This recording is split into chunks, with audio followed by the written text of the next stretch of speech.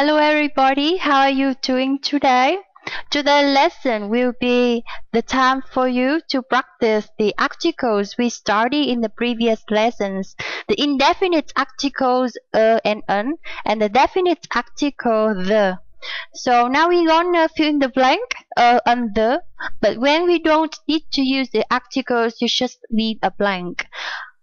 So the first sentence, after school lunch, okay, Peggy asked Tommy to go library to read comic books.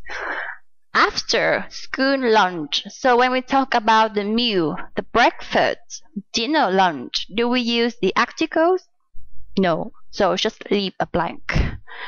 Next, Peggy asked Tommy to go library to read.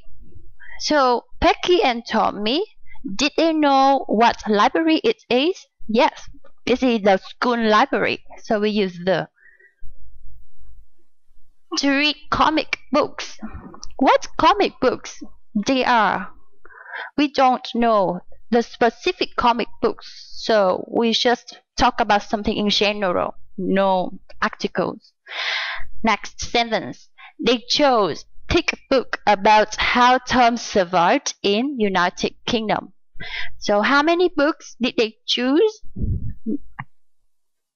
We don't have the plural form as here, so it is only one. But do we know what book it is? When we mention something for the first time, we use the indefinite article. Thick begin with consonant sound, so we use a. How Tom survived in United Kingdom.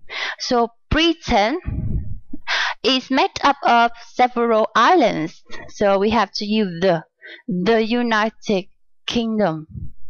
So the next sentence, next Monday, they will tell story to their friends in their literature class for first time.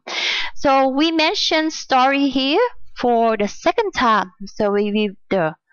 What story it is? The story is about how Tom survived in the United Kingdom. And when we talk about the audio number, first time, second time, third time, we use the.